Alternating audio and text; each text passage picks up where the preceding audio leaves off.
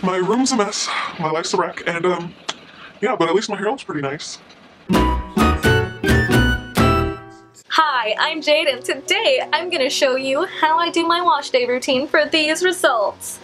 I usually hate when people show the results in the beginning of the video, but filming the video I understand why, it's a lot easier. But anyways, these are my results.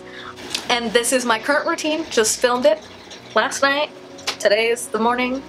Don't know why I said that. And hey, before you watch my wash day routine, why don't you go down, like, comment, and subscribe, you know? It'd be helpful if I could make some videos on YouTube that earn me money, then maybe I can do more interesting things, like I can actually start making cosplay videos, because that's expensive. Subscribe! Okay, thanks! Enjoy the video! Bye! Okay, so this is my hair starting off. This was day 7 hair. Just wetting that girl, letting her get all the water in because, you know. Then I'm taking my, As I Am dandruff co-wash, the Itchy Dry Scalp co-wash.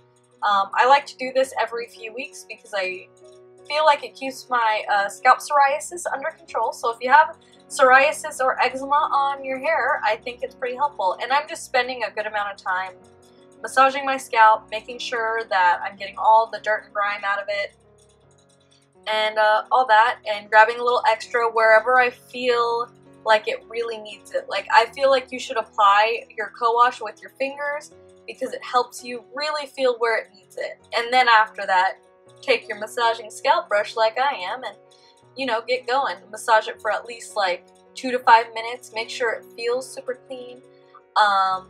Usually I listen to music in the shower and I'll just listen to 2 songs and that's enough for me. So I just rinse that out, get her all out, make beautiful, gorgeous faces, you know, because that's super attractive. Then I'm going to take my conditioner. I use the deeper moisture, smoother than silk conditioner from Giovanni. This is my holy grail conditioner. I'm obsessed with it. I literally have, since I've had it, I have not used another one, and my stash is ridiculous. So now I have a bunch of conditioners I don't need, and I'm just squishing that in, making sure all of the knotty areas are really getting that conditioner in them so they're ready for when they're going to be detangled. I just put that up and let that sit while I do all the rest of my shower stuff, and then I take it down and it's time to detangle. I'll do a little bit of finger detangling, but sometimes I'll either take a wet brush, or if I forget my wet brush like I did this day, I'll take my massaging scalp brush, and honestly the vibrations from the scalp brush really detangle my hair super easy without much effort at all. So yeah, I'm just doing that, making sure all of my knots and tangles are out, because again, this is day 7, so definitely need to, you know, give her a full brush through. Now this is the hairball I had after detangling, so not very much. I compact it so I can see how it is, and I just rinse my hair out. After that, I add my holy grail Believe in gel. I swear this is a miracle worker, and I don't skip a wash where I don't use it. Does that make sense? Probably not. Then I take my Cantu Curl Activator Cream. I prefer things in a pump bottle, so I move it in there. And then I add some neutral protein filler on top of that, at least a few sprays. I think I should have used a bit more because I did end up having over moisturized hair at the end of this wash day, but I also skipped my protein deep conditioner this month, so definitely next wash I'm gonna do that. So the results are a little iffy, but that's where I went wrong. I didn't put enough neutral protein filler, and or I didn't do my protein deep conditioner, so you know, there's that. And I'm just really squishing in the products and squishing out any excess product.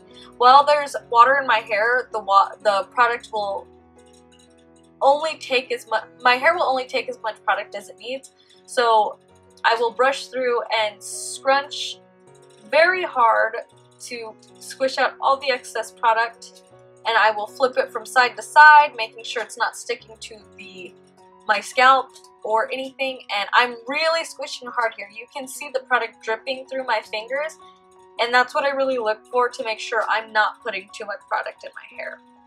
really getting out all that excess. Now I'm in my room, annoyed obviously, and this I just recently added. I've been adding aloe vera to my routine. I've been doing the 1, 2, 3 gel method, my first gel being the Believe In, and then aloe vera gel is my second gel. And I just praying hands that and then squish the ever-loving goodness out of my curls, and it really adds some moisture, so there ends up being a lot of liquid in my hair. So I just squish and squeeze until like all the excess water falls out. After that, I take 1 pump of orange marmalade per side of my hair, 1 for each side, 1 for the back, and 1 for the front.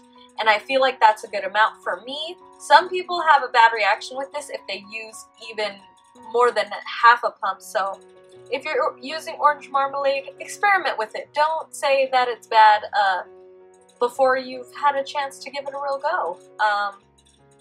But yeah, I'm just really scrunching here. My hair really prefers a lot of scrunching and a lot of agitation. I like smaller clumps. My hair ends up looking better. So now I'm finding my part. This is where in my routine I pick my part. After I put in gels, some people think that's insane, but it's what works for me. And if you've heard of people using the Denman brush to finger curl their hair, I do that, but I do it with a small boar bristle brush. I feel like it gives my curls a smoother finish on top, and I only do this for the crown of my head. I just smooth out the hairs and wrap it around the wood handle of the brush in the direction my hair naturally falls. So yeah, right now it can be difficult sometimes, and I've just added this because I realized that it really works for my hair. So this is something I've been doing every wash day lately, as it really adds some definition to the top, which I lack because I have cherub curls, which means curls that don't really start curling until about 4 or 5 inches from the root. So this helps add a little more definition and curl to the root area and helps me get more volume. So I'm just going to do that along the top and the both side sections, like right next to my ears. I make sure to do that. Oh, look it. There's my foster cat, Mizu. Hey, girl. She looking real cute. She licked my elbow. And I will just wet my hair if the sections like are having a hard time being brushed through. I just wet my hair and keep going.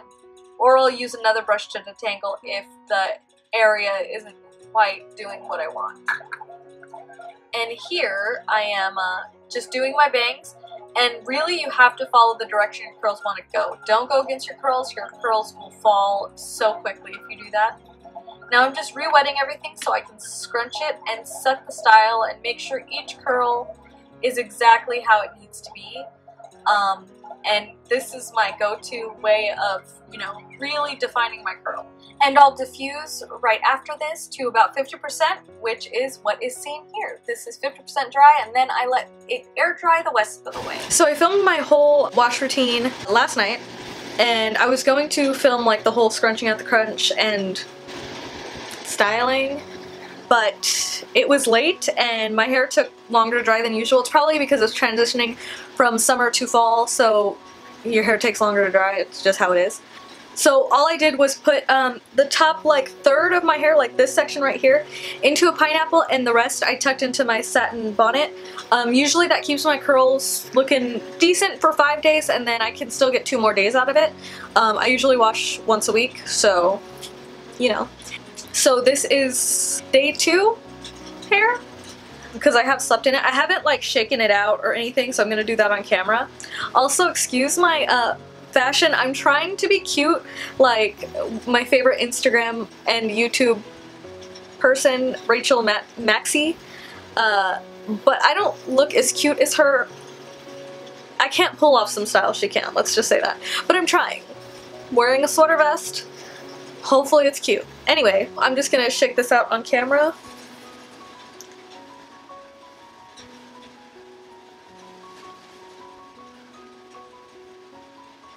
There's a mirror over here.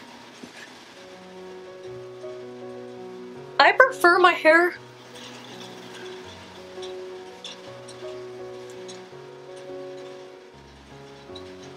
There's like one curl that I think it was still damp when I put it in the pineapple, so it's just like, do you see this? This is, yep, you can see it right there.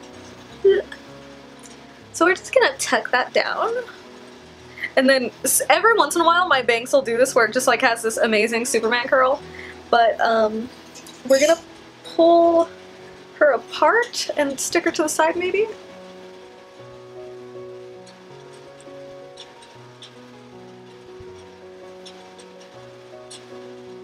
I don't want to disturb her too much so my hair can last a week, because I really hate washing my hair more than once a week. It's too much of a hassle. This is the results. I feel pretty cute. I need a little bit more protein because some of these pieces are stretched out, but then again I don't know if that's because I went to sleep with it damp, so they might not come to life till I refresh. But this has been my full wash day routine. I will put a full list of the products I used in the comments below. Not the comments, the description box below. That way if you guys have a similar hair type to me, maybe you can try those out and they'll work for you. Something that may be helpful, I am high porosity. I have medium density and medium texture. Like, I don't have thin hair, but it's not thick. It's like in the middle. So hopefully that helps, but I do have naturally high porosity. Even when I don't dye my hair, I do have naturally high porosity. So that's a thing, but I think my hair looks pretty good. I can't fully see. I feel like there's a weird curl over here somewhere. Probably. Just a lot of it's just tucking your hair in. But yeah, I hope this video was helpful. I have been getting some questions about my previous wash day routine video, and that one's so outdated. I did that when I first started the curly girl method, and now I've been doing it for a year and like 3 months almost. I found out more what my hair likes and what works for my hair, and I found like all my holy grail products. So if you want to see my holy grail products, let me know down below. But yeah, I also didn't film my diffusing in this video. I just didn't think it was necessary and it would take too long. So let me know if you'd want to see how I diffuse. I don't feel like it's that special, but maybe it'll help somebody. It really helps me get volume even on day one, and my curls last for a week, like I said. I usually have to refresh around day 4, but then it's still pretty good. Still pretty good, I think. Maybe it's not good, maybe you guys think my hair's hideous, which is a possibility. I mean, like, it might not float your boat, but it tickles my pickle. So, yeah, I think that's it. Let me know if there's any videos you want to see. I'd love to do videos explaining specific things because those I can film and upload quickly. I've been working a lot on my sewing videos, but I've been working on this one video for months and it's just a lot of work. A lot more work and time than I thought it would be, and I need to get out of the mindset that I have to post like a hair, weight loss, sewing, like in order or whatever. So I'm just gonna post whatever is the quickest, and hopefully that works. I have been missing doing my videos and everything, but I have been going through a small depression. I'm fine, like I'm okay, like don't worry about me.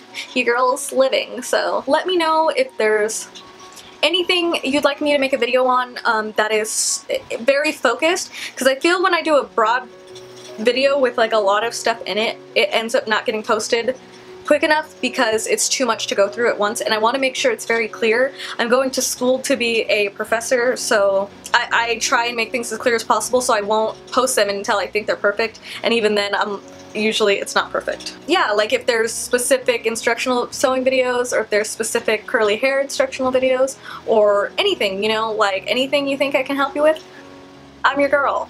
I'll be your teacher, fam. Yeah, thank you so much for watching.